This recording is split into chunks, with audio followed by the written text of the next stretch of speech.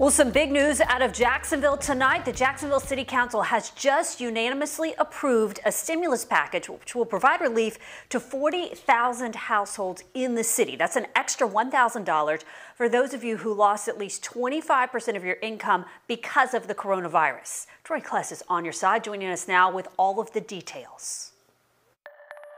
The stimulus program yet to launch. The mayor's office says it could help 40,000 households in Jacksonville. Some of the qualifications include being a Duval County resident, showing proof you were employed on February 29th, 2020, making less than $75,000 per household, and having lost at least 25% of income because of coronavirus. During Monday's city council meeting, the mayor's office said people will be able to apply online or by phone for the program.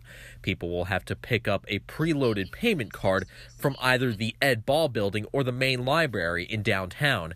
Mayor Lenny Curry saying measures to prevent the spread of COVID-19 will be in place to protect those who are getting relief. There's going to be strict distancing processes implemented and managed by our team. Masks will be on both parties.